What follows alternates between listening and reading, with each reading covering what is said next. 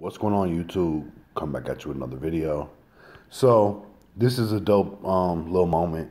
Meek Mill, Drake squash whatever issues they had and shake hands on stage.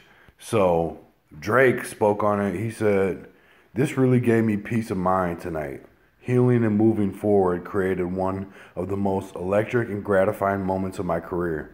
At Meek Mill, I'm happy that you are home and that we could find our way back to our joint purpose." Cue the Kevin Garnett "anything is possible" ad lib. So Drake holds no ill will towards Meek. Apparently Meek feels the same. I'm gonna read you what Meek Mill said. He spoke on the situation as well. Hang on. He said,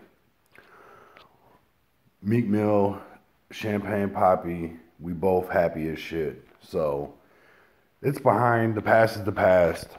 I'm wondering, is this going to be able to happen between Drake and Pusha T?